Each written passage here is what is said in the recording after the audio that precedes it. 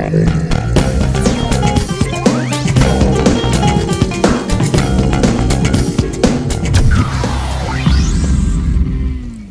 are on day 4 of the OpenStack project teams gathering, and today I'm speaking with Andy and Lance, and they collaborate around some features on the Keystone project.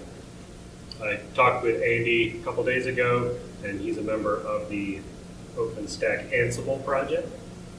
If you all could introduce yourselves and tell us what your role is, what organization you work with, what projects you're on.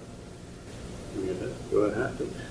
Yeah, so my name is Andy McCrae. I work at Bragstad, and I work on the OpenStack Ansible project that handles deploying OpenStack for production workloads. My name is Lance. I work at Wallet. I'm the current Keystone PTL and been working on OpenStack identity since 2013.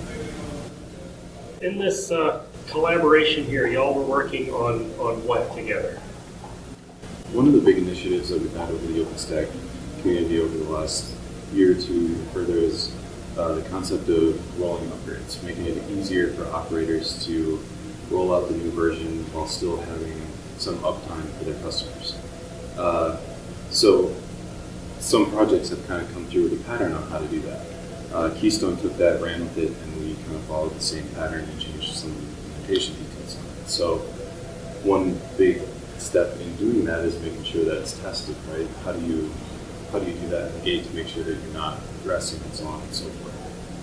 And that presented a great problem for us just because the gate is already testing so much stuff every day, and it's so constrained for resources. And for us to just stand up more and more Keystone nodes, like say we want to stand up 3 API servers just to test this rolling upgrade in a fashion that gives us some level of certainty.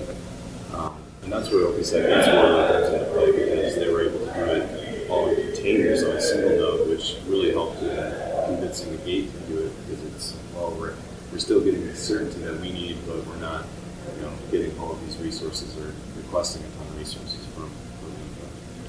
Yeah, and I think we already had a gate job that ran running upgrades for Keystone. So it was pretty much a case of just running the job that we already had, just against the Keystone pull requests.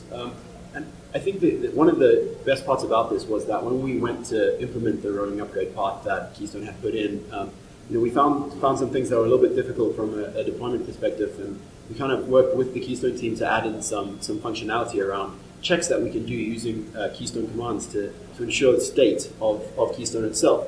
And this allows us to make more intelligent decisions when we're upgrading or when we're deploying Keystone around what steps we should take without having to do some crazy stuff inside Ansible itself. We can just ask Keystone and it knows everything about its own state. So it really was more than just implementing a job we already had. It was a kind of collaboration where we could help Keystone help us with our use cases, and we could in return provide a job for Keystone that will test their upgrades for them. And on top of that, it tests whether there's any downtime during the upgrade. So we persistently hit the API and see how many of those requests were lost during the upgrade, and obviously we're aiming for 0.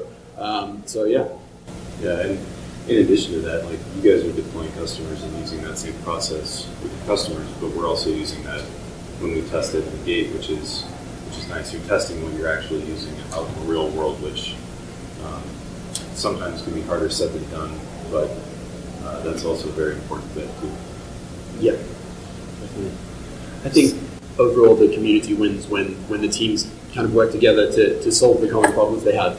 And obviously for us, making our deployments as simple as possible is key, and doing upgrades right is key. And being able to work with other teams like the Keystone team and have them be receptive to what we're asking for, it's really amazing. What's the status of all this stuff in Pike, and what still needs to be done? So, as of the last release of Pike, we introduced an experimental job that goes through and tests every Keystone patch in a rolling upgrade fashion, which is great. It's not hard voting yet. There's one specific scenario that we still need to cover. We're working with the Ansible folks to make sure that situation is addressed if we were ever to get the gate in that particular scenario. So that's really our last hurdle. but we have a plan for it moving forward, and we're kind of hoping to make that a gating thing this release. So any patches that come into our migrations and break things, or maybe work in unexpected ways, we're going to detect that before they. Yeah, from our perspective, it's like Lon said, we just have to handle that one edge case, and once that's ready, we should be good to move the job to be a voting job on the Keystone pull requests. Otherwise, it's been very stable for us. We haven't had any issues with it so far. Well, thank you very much for coming to talk with me. Cool. Thank you. Absolutely. Thank